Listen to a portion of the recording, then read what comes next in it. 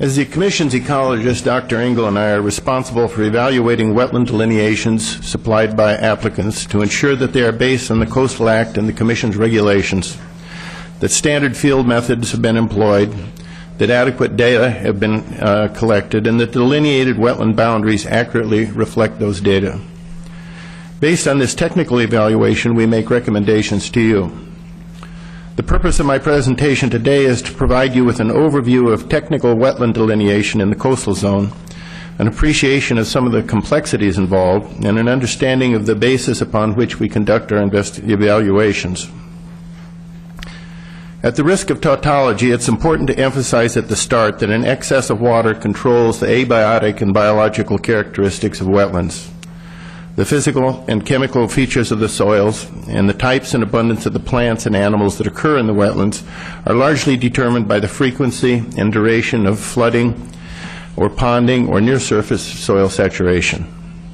In well-drained soil, the pore spaces surrounding individual soil particles are filled with air and interconnected to the atmosphere.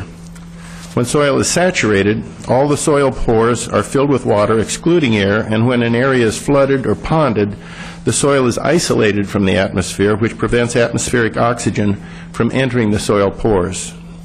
Under these conditions, oxygen cannot easily be replenished, and in the process of decomposing organic materials, such as dead plant debris, bacteria soon exhaust the residual supply of oxygen in the soil and in the pore water. This shifts the soil environment from an aerobic oxidized state to an anaerobic reduced state. And anaerobic bacteria continue the decomposition process, but at a slower rate, which results in an accumulation of organic materials near the surface in frequently or continuously saturated soils. Where the rate of plant production exceeds the rate of decomposition, organic soils such as peat may form. This decomposition of organic materials results in chemical reactions called reduction and oxidation, which occur when atoms gain or lose electrons respectively. The redox reactions associated with bacterial respiration result in predictable chemical changes in the soil. Initially, oxygen is reduced with water as a byproduct. After the oxygen is consumed, nitrates in the soil are reduced to nitrogen gas, and when most of the nitrates are exhausted, the reduction of manganese oxides commences, and this is followed by the reduction of ferric iron compounds to the non-oxygen-containing ferrous form. Sulfates in the soil are then reduced to hydrogen sulfide gas, well known for its rotten egg odor, and finally carbon dioxide is reduced to methane, also called swamp gas. In seasonal wetlands, these redox reactions are reversed when the soil is dry and once again becomes oxygenated. The redox reactions involving iron are the most important in the context of wetland delineation because they result in long-lasting physical changes in the soil. The oxidized form of iron is not soluble in water and is responsible for the yellow, brown, and red colors that are commonly seen in soils. Black colors in mineral soils are usually organic staining. However, dark colors can also result from redox reactions.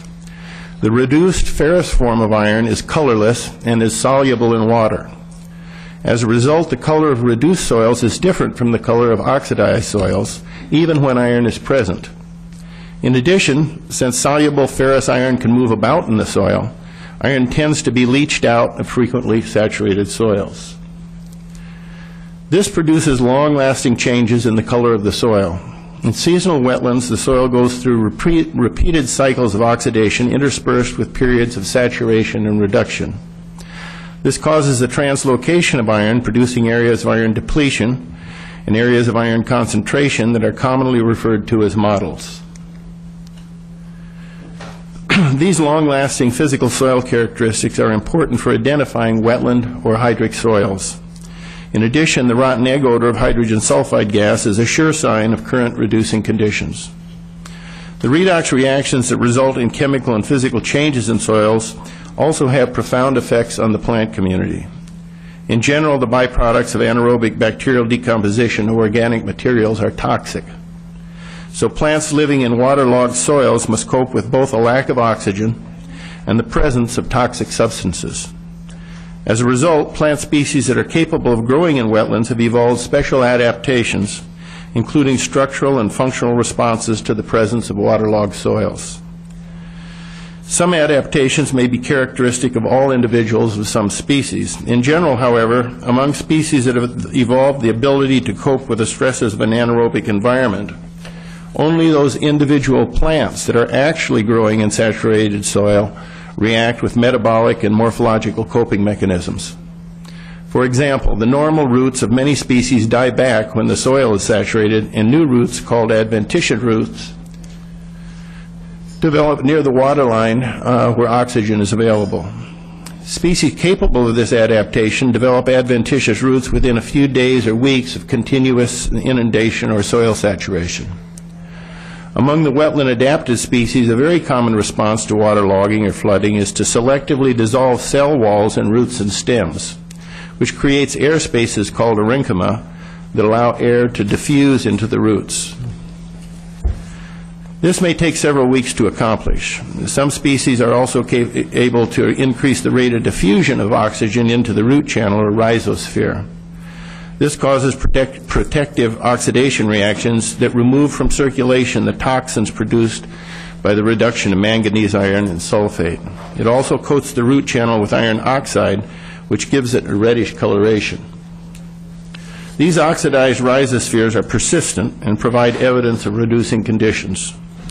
Clearly, an excess of water is the one wetland feature upon which all others are dependent. This is reflected in all wetland definitions. Before discussing the implications of the wetland definitions in the Coastal Act and the Commission's regulation, I'd like to distinguish between wetland definitions, wetland parameters, and wetland field indicators. These are common terms in the context of the technical delineation of wetlands, but they are often confused or misapplied. Wetland definitions are broad general statements of the essential properties of wetlands. Although all wetland definitions are based on recurrent conditions of excess water, there is no single scientifically correct definition. This is because all wetlands occur along a moisture gradient. There is an obvious gradient when one goes up a slope from a perennial pond. However, there's also a moisture gradient among seasonal wetlands defined by the frequency and duration with which the soil is saturated or covered with water. Although there are logical, objective places at which to draw the line between uplands and wetlands, there is no correct location. This is also true of the organisms that occur along the moisture gradients. Some species are only found at the extremes of the gradient, whereas others show broad tolerances. This is shown by the distribution curves labeled A to E in the slide. The implied frequency and duration of flooding or waterlogging varies greatly among definitions. This is apparent when one compares definitions in common use in the United States and Australia. The most frequently used definition in the United States was developed in the context of the Federal Clean Water Act and requires sufficient water to support vegetation adapted for saturated soils.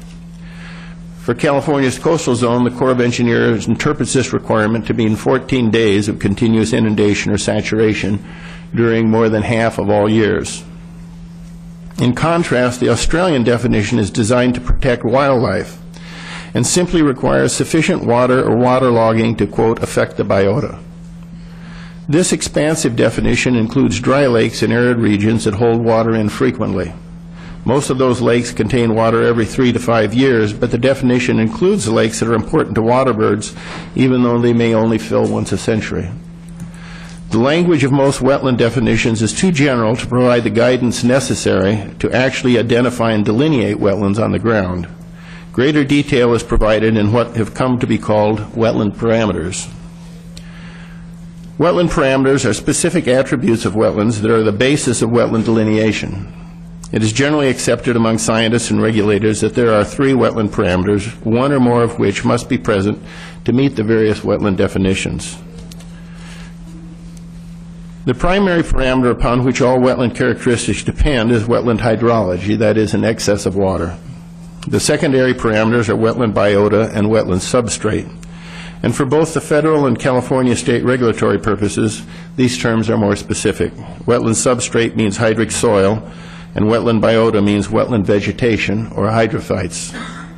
These three wetland parameters are defined attributes. Their definitions are to some extent quantitative, but parameters of the same name may have somewhat different meanings under different laws.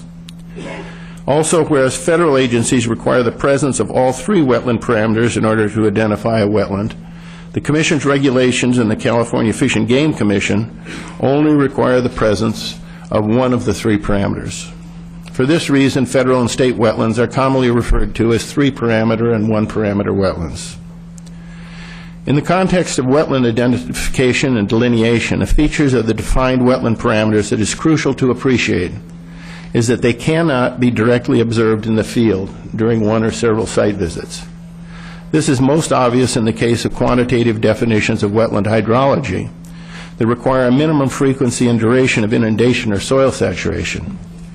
With intensive observations, the duration of waterlogging could be determined for a given year, but the determination of long-term frequency would require years of observations. There are analogous problems with directly observing hydric soil and hydrophytic vegetation parameters that I will discuss later. The solution to the problem of identifying wetland parameters in nature is the use of field indicators. Field indicators are physical, chemical, or biological features of an area that can be easily observed or assayed and that are usually correlated with the presence of a wetland parameter. Wetland field indicators provide the basis for inferring the presence of wetland parameters and are the essential tools of the wetland delineator. For example, wetland data sheets are organized by wetland parameters, but the data recorded under each heading are observations of field indicators. Unlike parameters which are either present or not, the field indicators of those parameters are subject to error. For example, some field indicators may be created by more than one causal process. Therefore, it's possible for a field indicator to give a false positive, indicating the wetland parameter is present when it is actually absent. Other field indicators may be ephemeral or may be masked by particular environmental conditions.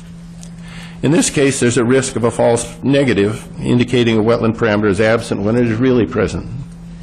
An analogy might be an ecologist inferring wildlife presence based on field signs.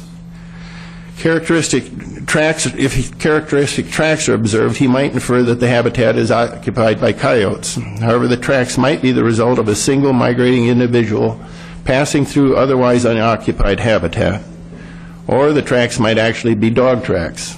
In either event, the inference of occupied habitat would be wrong, a case of false positive.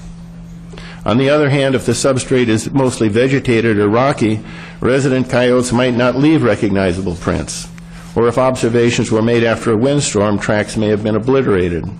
Inferences drawn from the lack of prints would also be wrong, a case of false negative. In order to conduct a wetland delineation, wetland parameters must be defined, field indicators of those parameters must be developed, and there must be some means of avoiding wrong inferences, both false positives and false negatives. The definition of the Commission's regulations refers to the three parameters of hydrology, hydrophytic vegetation, and hydric soils. However, it does not explicitly define the parameters, identify field indicators, or give technical guidance for the field identification of wetlands. In the absence of instructions developed by the State of California, we rely heavily upon federal guidance for definitions of hydric soils and wetland vegetation, and for field indicators of those parameters. Although the 1987 Army Corps of Engineers Wetland Delineation Manual is the best known guidance, it is not the only manual to have been written or adopted. Throughout the 1980s, both EPA and the Corps were working on the problem of how to delineate wetlands. In 1987, the Corps adopted the manual that is still in use, and in 1988, the EPA completed and adopted a separate manual that relied more heavily on vegetation in delineating wetlands. In 1989, a manual written cooperatively by the Corps, EPA, the Soil Conservation Service, and the Fish and Wildlife Service was adopted. It immediately became embroiled in controversy because of the perception that the new rules would result in more areas being identified as wetlands. A new manual, dubbed the Quail Manual, was proposed by the federal government in 1991.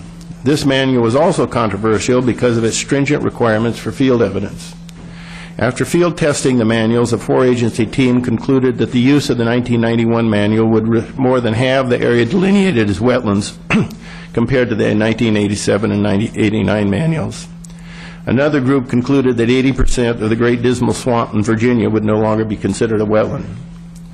The proposed manual was dropped, and both EPA and the Corps adopted the original 1987 manual. At the behest of Congress, the National Research Council reviewed the scientific basis for characterizing wetlands, and in 1995 made recommendations that they thought could be the basis for a new manual. The Corps has recently responded to the need for updating their procedures by developing regional supplements to the 1987 manual that address differences in soils and climate in different ecological regions of the U.S. And a revision to the 87 manual that will better mesh with the new regional supplements is also being developed and will incorporate significant changes. Two regional supplements cover the California coastal zone. The arid west region includes those portions of the coast with a Mediterranean climate characterized by winter rainfall and summer drought, with annual rainfall generally less than 20 inches, and with predominantly shrub-type vegetation. The western mountains, valleys, and coast region includes the sections of the California coast with higher rainfall, cooler temperatures, and coniferous forests. Although the wetland delineation that was accepted by the Commission and was the basis for the Kokorowicz court decision was based on the methods in the 1989 manual, all recent delineations follow the basic procedures of the 87 Corps manual and the regional supplements. These procedures are well tested and provide an objective basis for identifying field indicators of wetlands in the coastal zone. However, the Corps procedures were developed under the assumption that evidence of all three parameters would be demonstrated. In addition, the Corps and the Commission interpret the hydrology parameter differently. Therefore, staff and the Commission must always exercise independent judgment when interpreting data collected following federal guidance. I'd now like to discuss the three wetland parameters, hydrology, hydric soils, and hydrophytic vegetation, in the context of the Coastal Act and the Commission's regulations. Although the presence of wetland hydrology is obviously a parameter under the Commission's wetland definitions, there is no statutory quantitative standard for the frequency or duration of standing water or saturated soils. The regulations simply require an area to be wet enough, long enough, and frequently enough to promote the formation of hydric soils or to support wetland vegetation. The fact that wetland hydrology does not have to be independently demonstrated for Coastal Commission wetland delineations has often been criticized. However, this approach was hardly unique and, in fact, was patterned after the U.S. Fish and Wildlife Service definition. In a 13-year retrospective, Lewis Cowarden spoke about the service's wetland classification as follows. Quote, "The authors of the U.S. Fish and Wildlife Service wetland classification maintain that it is neither reasonable nor practicable to establish a quantitative hydrologic criterion for field identification of wetlands. We still believe that in the great majority of cases, wetlands should be identified by vegetation and soils. We argue that hydrology should be used only where soil and vegetation criteria cannot reasonably be applied, such as in highly disturbed wetlands," unquote.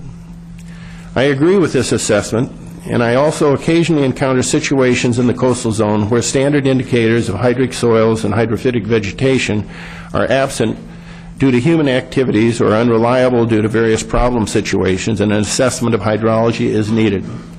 In these special cases, a quantitative standard for the minimum duration of inundation or soil saturation is required. 7 days of continuous inundation or shallow soil saturation during more than half of all years is a reasonable minimum standard for the wetland hydrology parameter. In general, this is the minimum time necessary for anaerobic conditions to develop. To put the threshold in context, the 89 Federal Interagency Manual required at least 7 days of inundation or soil saturation, as did the 88 EPA Wetland Delineation Manual. Similarly, the National Resource Conservation Service accepts 7 days of inundation or 14 days of soil saturation as evidence of wetland conditions.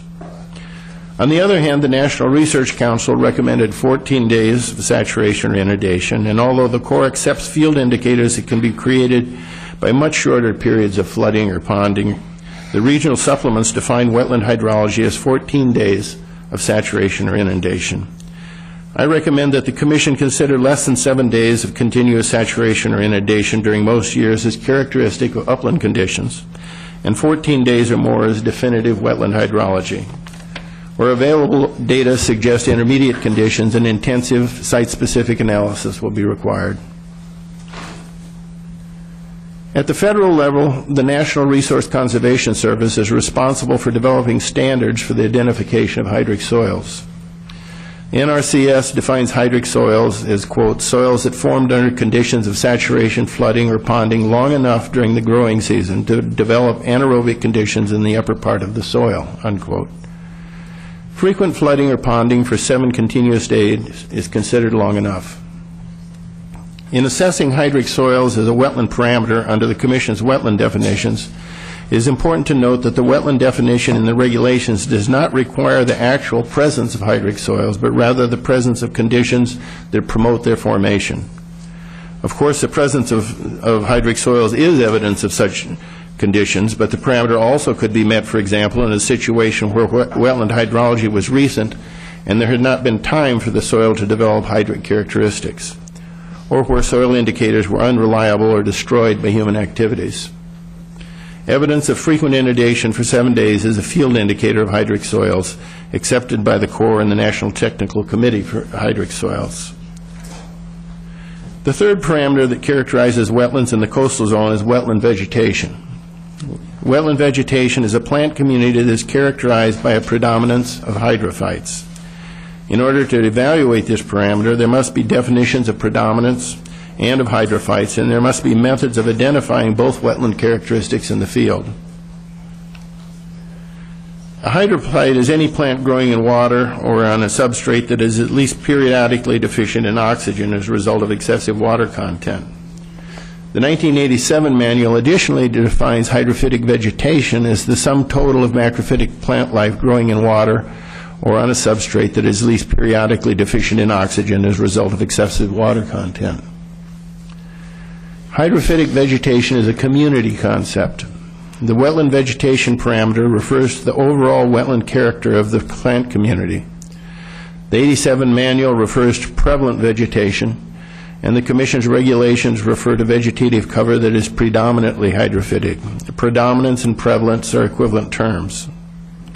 According to the 87 manual, the predominant vegetation is the assemblage of plant species that exerts a controlling influence on the character of the plant community. Thus, vegetation that is predominantly hydrophytic meets the vegetation parameter. The concept of hydrophytic vegetation incorporates 2 somewhat counterintuitive facts. The first is that hydrophytes are generally not water-loving plants.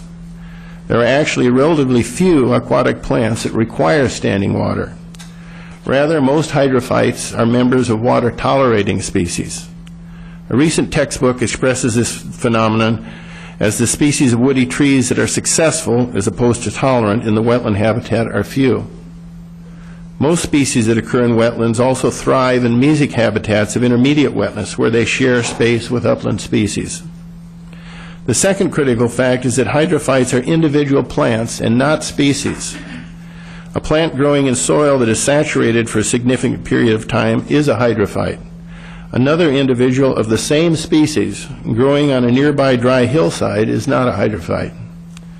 It is for this reason that the vegetation parameter cannot be directly observed in the field, and field indicators are needed. Although the idea of a hydrophyte is an individualistic concept, there is a practical need to characterize species as hydrophytes in order to develop field indicators that can be used in wetland delineation. This dilemma was resolved by the U.S. Fish and Wildlife Service by characterizing species by the percent of individuals in the species populations that are growing in water or wet ground. The service published a list of plant species that occur in wetlands in 1988, and in 1996 a draft revision was made available but never adopted. Each species is assigned a frequency distribution. In effect, this classification provides an estimate of the probability that a given individual is growing as a hydrophyte. However, the classifications are not based on sampling data. Rather, they are based on professional judgment and consensus opinion of a committee of agency biologists and represent a synthesis of submitted review comments, public botanical manuals and literature, and field experience. The understanding of plant taxonomy and the tolerances of different species to wetland conditions has changed significantly since 1988, and there is general agreement among specialists that an updated wetland plant list is needed. In 2006, the Corps was given administrative responsibility for a new list to be called the National Wetland Plant List. The draft list is available and contains many changes that will affect wetland delineation in the coastal zone. One of the many benefits of the new list is it is arranged according to ecological regions rather than artificial political boundaries. And since the frequency with which a given indicator species occurs in wetlands varies with climate, soils, and the community matrix, the wetland designations in the revised list should be much more accurate. Of the roughly 6,000 plant species in California's natural habitats, the Fish and Wildlife Service finds that 1,933 occur with some frequency in wetlands. The estimated frequency with which plants in the 5 wetland indicator categories occur are shown in the slide. The new list has dropped the numerical estimates. So obligate wetland species are almost always hydrophytes, rarely occur in uplands. Fact wet plants are usually hydrophytes. Fact plants commonly occur as either a hydrophyte or as a non-hydrophyte. In fact, up plants are occasionally hydrophytes, but usually occur in uplands. Upland plants are rarely hydrophytes. If a species does not occur in wetlands in any region, it's not on the list, and it's assumed to be an obligate upland plant. When a species is loosely characterized as hydrophytic, it simply means that it possesses genetic adaptations that enable individuals to cope with excessive water, and thus are capable of growing as hydrophytes. So the Fish and Wildlife Service refers to the list of potential hydrophytes.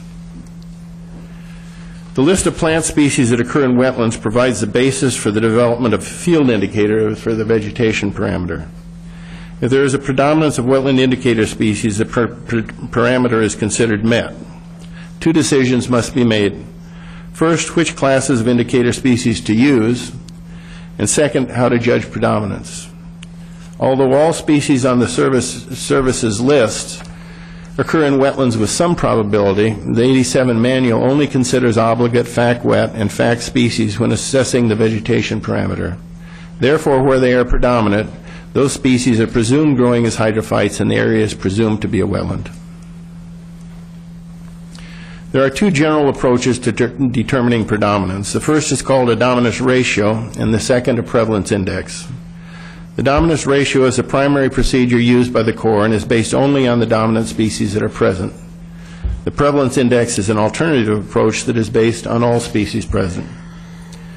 To calculate a dominance ratio, one first must identify the dominant species in the community. In many contexts, those species are considered to be those that provide the main physical structure to the community. So the dominance in a forest would be the most abundant trees, and the dominance in a prairie the most common grasses, etc.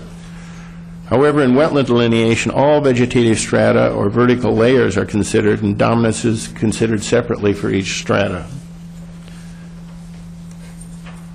For the 50-20 rule, the actual ground cover of each species is estimated, and the species are ranked in descending order of their relative abundance. When added together, those species that immediately exceeds 50% of the total cover are designated dominants, as are any other species that have at least 20% cover. This slide shows the calculations needed to apply that rule. First, the actual ground cover of each species is converted to a relative cover by dividing by the total cover on the ground and expressing the result as a percent. Relative cover is a proportion of the vegetated surface contributed by each species. If there is no bare ground, the absolute percent cover and the relative cover are the same. In the example, the estimated cover of the grass lolium is 28%. Dividing by the total vegetative cover of 95, one obtains a relative cover of 30%. Relative cover always adds to 100%, regardless of the total cover in the community. This standardization enables one to apply the rule to any community, whether the total vegetative cover is, say, 15% or 100%. After the relative percent cover is determined for each species, the species are placed in decreasing order of abundance, and the cumulative totals are calculated. And then the rule is applied. So in this case, Those species, Lolium and the clover trifolium, total 52% are considered dominants. The next most abundant species here has only 17% relative cover, which is less than 20, so there are only 2 dominants with the red check marks. The next step in determining whether wetland vegetation is present is assessing predominance amongst the dominant species. For this assessment, the Corps uses the dominance ratio. The dominance ratio is a ratio of the total number of wetland indicator species to the total number of species that are present. If more than 50% are classified as obligate fact, then the vegetation is predominantly hydrophytic and the wetland parameter is met. In the community shown, there are only 2 dominants, one of which is a wetland indicator species, and since it's not more than 50% of the cover, the area does not contain a predominance of hydrophytes and would be considered upland. Before describing the prevalence index, it's worth reviewing the notion of a weighted average. A weighted average is an average where some quantities to be averaged are given more influence or weight than others. A common weighting factor is abundance. For example, the number of shares of stock purchased at a particular price, or in the example on the slide, the number of students in a classroom. In this case, 3 classrooms were given the same test. The largest class averaged a C, the intermediate-sized class averaged a B, and all the students in the small class got an A. The unweighted average of the 3 classes is a B. However, when the class grades are weighted for the number of students in each class, the average grade is a C because the lowest achieving class had more students. The weighting was accomplished by multiplying each class grade as represented by a numerical index by the number of students in the class, summing the products, and then dividing by the total number of students. The prevalence index is a very similar weighted average where the quantity of interest is the wetland affinity of the plants as represented by a numerical index, and the weighting factor is their abundance expressed as percent vegetative cover. The example is the same plant community that was used to calculate predominance by the dominance ratio test. Species are categorized by wetland classes, and each class is assigned a numerical value. The numbers 1 through 5 are assigned with 1 being obligate and 5 being upland. For each species, its index value is multiplied by its percent cover to obtain its weighted index, and then to determine the weighted average for the community, those products are summed and divided by the total abundance. In the example, the sum of the weighted index values is 260. Dividing that by the total cover of 95 gives the weighted average index, or the prevalence index, of 2.7, which is defined as demonstrating wetland vegetation. In this example, different methods of determining predominance result in different conclusions regarding whether the area has wetland vegetation. This is because the subdominants have greater wetland affinities than the dominants did, and change the conclusion when the whole community is considered. Such borderline cases require careful consideration of all the field data when making a recommendation.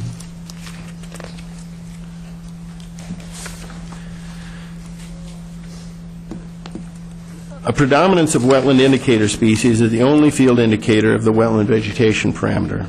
And although the use of this field indicator is generally straightforward, there are situations where it tends not to be reliable. In atypical situations where human activities such as farming remove the vegetation, wetland indicators may be lacking. And in order to make a determination, soils and hydrology have to be evaluated, historical records consulted, and the vegetation in nearby similar areas should be examined. By definition, most wetland indicator species occur in uplands with some probability. Therefore, when delineation is based only on field indicators of vegetation, there is a risk of misclassifying an upland area as a wetland, when in fact the area seldom has an excess of water that results in anaerobic conditions. Since predominance is a community concept, there is generally little chance of error if there are many species present, especially if the species include several wetland indicator classes and are reasonably abundant. The testimony of many species is likely to be better than and reflect the average hydrology than the evidence provided by 1 or 2, especially if those are capable of growing over a range of conditions. Therefore, where there are few species present, the wetland vegetation indicator may be less reliable. The most common problem is when the vegetation is dominated by one or a few FAC species, such as perennial ryegrass, that is a poor wetland indicator. In such cases, a great deal more evaluation has to be done, considering all the factors that are present in the field. Another problem situation may occur where there are patches of vegetation with only one or two species present. For example, where wetland indicator species, including those listed as FAC wet or obligate, grow as isolated clonal patches. Plants that spread by rhizomes may form relatively large, essentially monospecific patches, which pass the predominance test if the sample plots are small relative to the size of the plot. However, in such cases, the species may not be representative of the vegetation community. Where this pattern exists, I suggest that other pertinent data be considered, and if there are no apparent topographical or hydrological differences between the patch and the surrounding vegetation, I suggest the sample plot be enlarged to include the surrounding vegetation. And the Corps manual includes provisions for adjusting the size of the sample plot based on site conditions and professional judgment. The time at which the delineation is conducted may also affect the reliability. In California, seasonal wetlands may have different community composition during the late winter and spring than in the dry summer. The field indicator of vegetation may also be less reliable in disturbed areas. For example, wetland scientists working in Illinois found that although many common hydrophytic plants tend to be close to their expected wetness ranges on undisturbed sites, they often did not fit into their ranges on disturbed sites. The expected changes in community composition that occur after disturbance also make wetland delineation difficult, especially if the disturbance removed much or all of the vegetation. Following such disturbance, the species that colonize are initially free from competitors, and the relative numbers of wetland indicator species and upland species may be simply a matter of chance, or maybe a reflection of the rainfall pattern in the previous year. A source of error that may sometimes affect the reliability of the vegetation field indicator is the inevitable occasional misclassification of some wetland plants. Most experienced field workers know of a few species that do not appear to occur in wetlands with the frequency suggested by their classification. Given that there are known sources of error in the application of the standard field indicators of wetland vegetation, how should the Commission deal with problem situations? In my recommendations, I will continue to take the conservative approach that the Commission has adopted in past actions. Plants that are listed as obligate, FAC wet, or FAC are presumed to be growing as hydrophytes, and the predominance of such indicator species is presumptive evidence that the area in which they are growing is a wetland. However, in recognition of the fact that field indicators are occasionally not reliable, the wetland presumption is rebuttable by compelling evidence of upland conditions. But this is a high hurdle. Evidence of upland conditions is not simply the absence of field indicators of hydrology or hydric soils. Factors that could reasonably be considered include landscape position, topography, soil texture and permeability, presence or absence of a shallow confining layer, rainfall records, well data, photographic evidence of inundation, a history of alterations of the site, and especially soil wetness following significant rainfall. For example, if during a normal or unusually wet rainy season a questionable area is not saturated or inundated for at least 7 days, this is evidence of upland rather than wetland conditions. This is not a new way of dealing with problem sites. The Commission accepted this approach in its decision regarding the presence of wetlands adjacent to Highway 90 near Bayona in Los Angeles. At that site, an asphalt parking lot was decommissioned and the asphalt removed. The subsequent winter was very wet, but there were no biological observations made at that time. The next year was a drought year, with less than 4 inches of rain from November to May. Nevertheless, large portions of the site had a predominance of wetland indicator species. Of the 8 dominant herbaceous species present in the sample, 6 were FAC or drier. However, the remaining 2 were sandspurey, an obligate annual herb, and rabbit's foot grass, a FAC wet annual grass. Sandspurey occurred throughout the site and probably had the greatest ground cover of any species. It particularly dominated the higher, apparently drier areas, and several such areas had a predominance of wetland indicator species. However, except in patches of nearly 100% sandspurry, the wetland indicator species were intermixed with 30 species of mostly weedy upland plants. Given the extremely low rainfall and the permeable nature of the surface soil, it is extremely unlikely that the soil was more than ephemerally saturated prior to the germination and growth of the obligate and fact-wet annual plants that were among the dominant species present. They clearly were growing in an upland situation during the year of the drought, and the Commission found that those areas were not wetlands. The Commission was sued, and the Commission's decision was upheld by the trial court. The presence of conditions that promote the formation of hydric soils is also sufficient evidence that an area is a wetland under the Commission's regulations. Under most undisturbed conditions, the field indicators of the hydric soil parameter are readily observable. The principal field indicators of hydric soils are the distinctive soil characteristics that develop when an excess of water results in anaerobic reducing conditions. Iron is leached out of the soil, producing dark colorations, and in seasonal wetlands there are alternating periods of aerobic and anaerobic conditions. As a result, iron may be concentrated in small areas called redox concentrations or models. These typical hydric soil indicators are shown on the slide. And the Technical Committee for Hydric Soil has developed a large group of field indicators of hydric soils. These field indicators are based largely on differences in coloration expressed as differences in the color characteristics, hue, value, and chroma. In order to make objective determinations of these unfamiliar technical elements of color, the delineator compares a sample of the soil to standard color charts. Each color chart corresponds to a particular hue, such as this shade of yellow-red, and the changes down the page are changes in value, the changes across the page in chroma. It's not necessary for the delineator to understand what those things mean. The soil sample is simply held so that the soil shows through the holes in the page and is moved around until a match is found. In this way, both the overall soil matrix and any models or pore linings are accurately described. This slide shows a soil sample next to the appropriate color chart that will be used to describe it. This method of describing soils is accurate and very repeatable.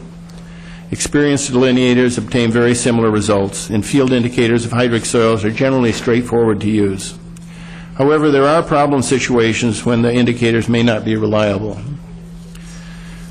Rhodopomorphic features such as brown mottles and oxidized pore linings do not form in all soils. Soils with high pH, low concentrations of soluble organic carbon, or low concentrations of iron may not have these characteristic soil features, even though they have wetland hydrology. Relic features may also be a problem. The physical features of hydric soils may persist for many years after natural or human-caused alterations have removed the source of wetland hydrology. And false positive determinations may also occur in some grassland soils where the high organic content in the surface layer mimics the dark coloration that is typical of leached wetland soils. Soils that are disturbed by agriculture or by scraping or filling may also be very difficult to interpret. In summary, although standard methods have been developed, wetland delineation is not a rote exercise. In uncomplicated situations, even where the rules applied without much thought, one might still harbor expectations of accurate results. However, in disturbed areas or in problem situations where the field indicators may be less reliable, professional judgment is required. When I critically review wetland delineations, I try to make sure that data and analysis are separate, such that any judgments that the delineator has applied are explicit and not hidden decisions that were made in the field. One way I accomplish this is to insist that all areas with a preponderance of wetland indicator species be mapped, regardless of whether they are delineated as wetlands. When I make recommendations to the Commission that are based on my professional judgment, I also try to make that clear and present sufficient evidence that the Commission can reasonably come to an independent conclusion. Thank you. Madam Chair and Commission, as is apparent, Dr. Dixon knows quite a bit about wetlands and identifying them and delineating them. From time to time, you will be faced with decisions where whether something is a wetland or not will be the question in front of you, and we thought it was important that you understand both the detail that's required, the technical expertise, and some of the uncertainties and the questions that will come up in that process.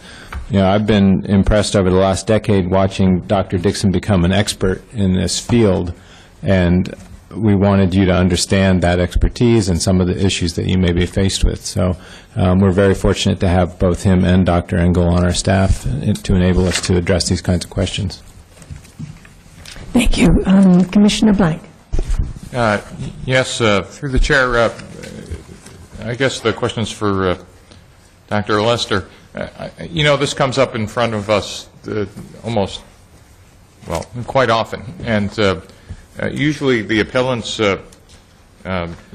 always point out the difference between our criteria, which I think we've just now heard for 45 minutes, and I thought it was incredibly thorough, versus Fish and Wildlife or Fish and Game and federal standards and other standards.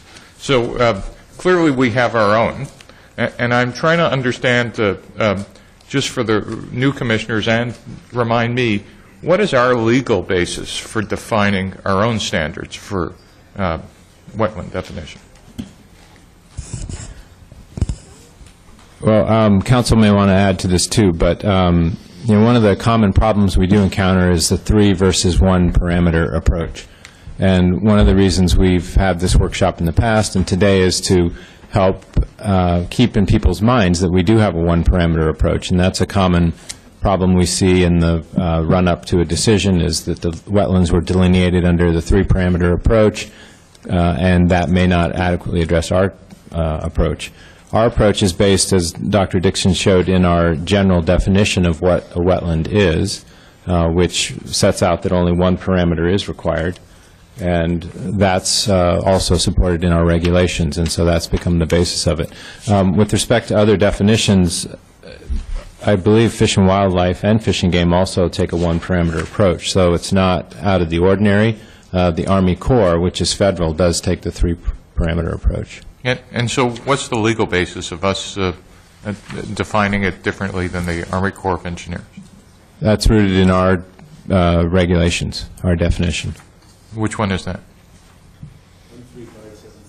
13577 is the Code of California Regulation citation, Section 13577. Of what? I'm sorry. Of our regulations, resources of the code. coastal regs. Yes. Out of Title 14. Right. That's correct. Yes, Title 14. Okay. And it says what?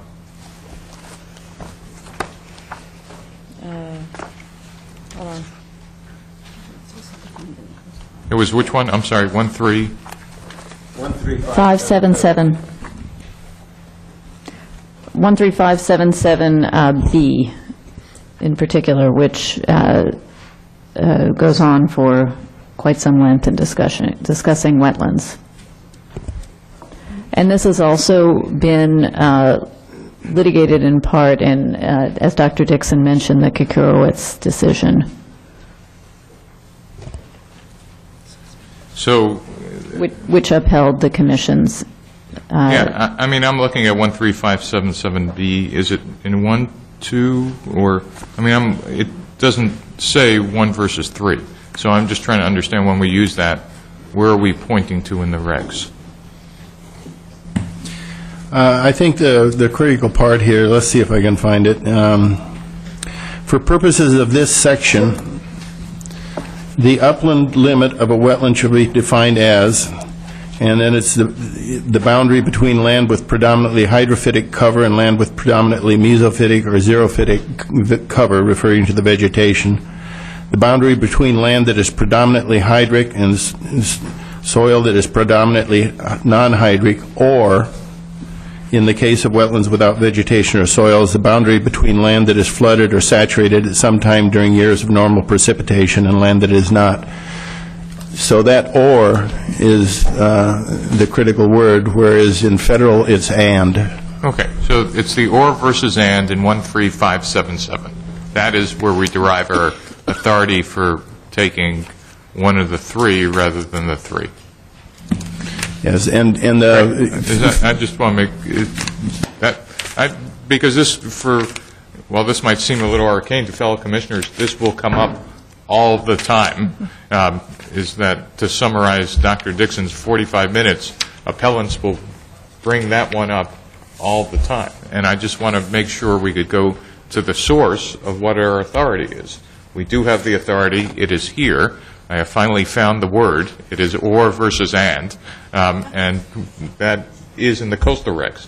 So I just wanted to make the point. We will hear from appellants time and again about the Corps of Engineers standards and how can we have other standards. The answer is we now have found out how we could have other standards. The coastal regs, according to staff and council's interpretation, that or versus and is the key differentiation. Is that correct, council? Yes, it is. Thank you. Commissioner Norvell. As a person who works in the Department of Transportation here in California, we deal with wetlands all the time, and I have to say that's an excellent presentation. As a former field biologist in the days before the Wild West days before the field manual from the Corps, it's interesting to see what's happened in the intervening decades. But we had a recent project. We had 3 different wetlands definitions, all standing on their own law. We had the Corps definition, we had the Coastal Commission definition, we had to do a fishing game, we had others. And so we had 3 different boundaries we had to deal with, all using the term wetlands, and we had to design around that and orchestrate our compliance with it. So I guess I would look for every opportunity where particularly state agencies could work together, and apparently you have done that because you have everybody else's definitions up there on the screen, to see to what extent we can rationalize and explain differences so that it's easier for compliance as well as for enforcement. Commissioner Brennan. You have to push hard. Got it. I was just going to say that I think the opportunity to have this archived and on the website and up in a box where somebody could pull it up. I know we had some students here that kind of left the room, but they could learn a lot about wetlands. I know I can certainly go back to that and use it as a valuable tool. So while this did seem a little bit more scientific, it certainly brought some good thoughts to me, and I know in the future I'll be able to reference it and go back and as a tool. So I hope that it'll get a significant place on the website. And as we add these more of these kind of workshops, maybe it could be on the front access on the front site so that as these other things come up, we can deal with it also. Thank you. Yes, thank you. Commissioner Kinsey. Yes, Mr. Dixon, I was interested in the situation when we have human-caused concentrations that result in these conditions, any one of these conditions. How do we address the creation, sort of the man-made creation of a wetland environment under the Coastal Act? Well, I take it, Commissioner, that you're referring to not artifacts, but the fact that humans can create situations where you actually get a wetland. Right. So you put a culvert in under a road, and the outfall has, is graded in such a way that it creates a concentration of water, and the result is one or more of these conditions. And to my knowledge, to date, the Commissioner has treated them as they would any other kind of wetland. Now, occasionally, an applicant will say, well, this wetland is being created by an artificial source of water. And so my approach to that has been to say, turn it off. If you can turn it off, we don't have a wetland anymore. If you can't turn it off, it's what the Corps would call a new normal situation, and that's just another wetland. So a new normal becomes the basis for us to consider it as we would any more natural situation. Thank you. Commissioner Kinsey, I may add, we have worked proactively with applicants and project developers to be clear that if a wetland is created through a water quality function, for example, that would not become a source of difficulty in the future, because its purpose was to become a wetland as a water quality feature. So when you have the opportunity, just because it will be a wetland doesn't mean it's going to create an issue in the future. Thank you. Commissioner Zimmer.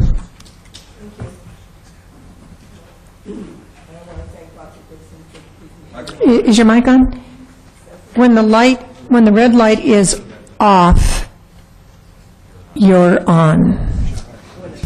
When the light is red, when the red light is on, it means stop, we can't hear you. Thank you. Thank you to Dr. Dixon for that very thorough refresher. I just wanted to note, following up on Commissioner Blank's inquiry as to where exactly this difference is in terms of how we define versus how the federal agencies may define.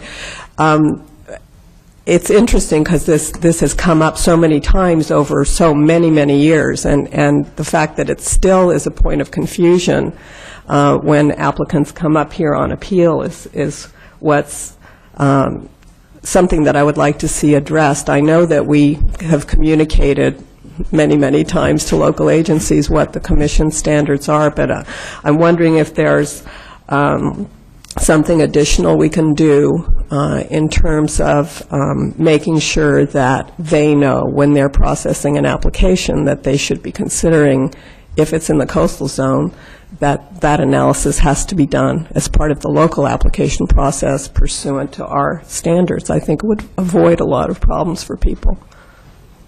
Thank you. Thank you. Commissioner Stone? No. Oh. Commissioner Burke? No, it's me. I know, but you go next. I'd like to thank Dr. Dixon for the presentation also, but what always comes to my mind is the use of common sense. A number of years ago, when I was first on this commission, the Department of Highways asked for permission to extend the 91 freeway into Marina del Rey, into an area which was covered by a boat storage yard, tennis courts, and a nursery, all of which were concreted, surfaced. We issued a preliminary permit.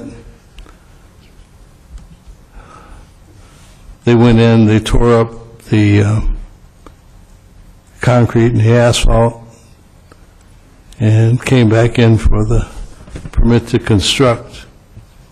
And in the interim, it had rained. And the opposition opposed the building permit because they said the land had become a wetland. Now, I'm a great proponent of wetlands, but how can you say it's a wetland when it had asphalt over it for 30 years? Obviously, there was some basis. Do you remember that one, Dr. Dixon?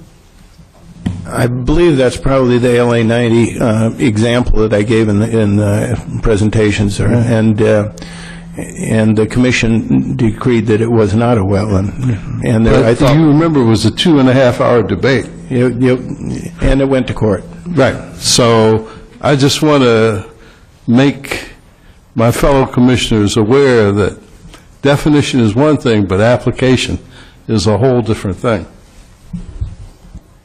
Commissioner McClure? Yes, thank you for your presentation. Coming from the part of California that gets sometimes upwards of 110, 115 inches of rain a year, it's very wet, and so the discussion becomes that it's easy to have standing water for more than 7 days because sometimes it rains 15 or 20 days in a row. And when that rain happens and the water stands, then the entire Pacific Northwest becomes one wetland that could be defined as the hydric soil. And with the issue of no development within a wetland unless it's essential, it then gets really conflicted in small rural communities. And I'm not sure how we address that because it pushes right up against the ability for people to be able to use their property. And and then also on the man-made wetland, because of our community's water inundation, there have been ditches that are made to try to preserve, and then those ditches then become identifiable wetlands because it's also a very wonderful place for all the plants to grow. So I don't know how I can go back to my community and say we're 100% wetland. Well, happily, Commissioner, despite the fact that in our neck of the woods we get a lot of rainfall, it's not all wetlands and it's not all hydric soils. The low areas are wet and do develop wetland characteristics, and in fact, we have a lot more wetlands than they have in Phoenix. But the whole area is not wetlands. Now, it does cause us some problems in terms of identifying wetlands because of the amount of rainfall that we get. A lot of species that might be good indicators, a lot of plant species that might be good indicators in other parts of the world are able to grow up slopes, like blackberry, for example, which is not a particularly good indicator of wetlands. And so we have to really pay attention when we do these delineations that we don't come up with something that doesn't make sense. And so I take it as one of my responsibilities is to try and make sure that these delineations make sense and the Commission isn't in the awkward position of having false positives or false negatives in your determinations. Thank you. Commissioner Blank. Yes, through the chair, for Director Douglas, Director Lester. Let me just make a tactical request, and I think it concatenates a couple of the other requests. Number one, this presentation was formerly W4. Can I ask that we append the PowerPoint presentations as an amendment to W4? Because I thought they were a great summary of incredible detail that enhanced the written description in W4, and think that to make it a permanent part of the record would help both applicants and other commissioners to refer to it. And then the second request is to post it prominently on our page of with the Coastal Act and regs. And then the third request, if possible, can you amend W4 to include staff's response on just the legal question of what the basis of authority is? So we now have in one location both the biological definition of wetlands, but also the legal definitions of wetlands as per staff counsel, that we now have a single place for commissioners when we're confused up here about applicants and appellants to kind of refer, and that we could also refer both agents and applicants to the specific document on the website. And then I think it would be an enormously powerful educational tool for both the public, commissioners, and the rest. Is that okay with Director? Yes, we can do all of those. And in fact, we'll tie it in with the information that we already have, I believe. That would be great. This was incredibly, we will be referring to this thing for the next 10 years, and I really appreciate the effort put into it. Again, both the presentation and the staff's answer on the legal basis, I think, covers about 95% or more of the questions I've heard in the last 5 years, and just would have been great to have this. And now that we do, it's just wonderful. So thank you for all the hard work. Thank you. And I just want to call the Commissioner's attention to the section in that was in W4 about why do we care about wetlands. Dr. Dixon's presentation was terrific, and the premise behind it is not just that we're required to care about wetlands and preserve them because that's what the Act says, but there are very, very important and valuable characteristics of wetlands. And I don't know what the percentage is now. For years we said there was less than 10% of the wetlands left in California, and so it isn't simply an academic and legal exercise that we go through as we balance or we look at the protecting wetlands when we have a project before us, but it has they have a lot of very valuable and really essential characteristics for the health of our environment that we are charged with protecting. So it's here. It wasn't in your presentation, and I want to just call commissioners and the public's attention to that section. Why do we care about wetlands? And if there are no other commissioners, Marcia Hanscom, you would like to address the commission on this, and you can have 2 minutes.